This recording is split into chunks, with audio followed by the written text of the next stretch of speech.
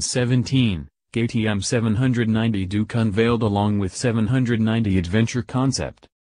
KTM is known to make motorcycles which prioritize performance over everything else. And not to mention that its bikes are rather good looking too.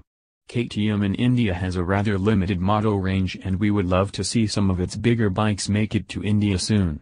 But that is a discussion for another time. KTM finally took the wraps off the all-new 790 Duke, which is perhaps the first KTM to get a parallel twin engine. KTM is calling it the ultimate street weapon, and going by the looks and the specs, it is difficult to go against it too. Also read, KTM 790 Adventure spotted testing.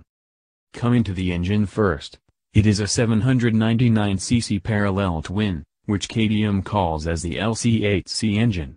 It makes 103.3 bhp at 9,000 revolutions per minute and 86 Nm of peak torque at 8,000 revolutions per minute. The dry weight of the bike is just 169 kilograms. Then KTM has thrown in 2 balancer shafts, IFA and a 6-speed gearbox into the mix. KTM is using the engine as a stressed member to keep the weight of the bike in check.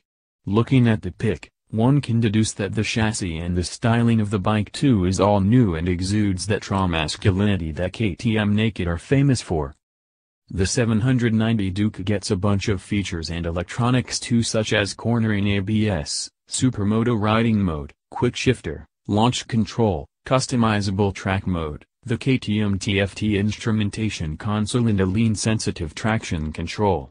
One can also get the KTM iRide Pack for smartphone pairing. Along with the 790 Duke, KTM also confirmed that it is working on the 790 Adventure.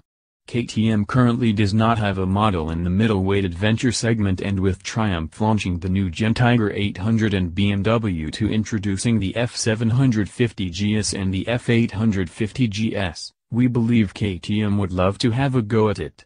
After all, KTM loves making adventure motorcycles. Source: motorcyclenews.com.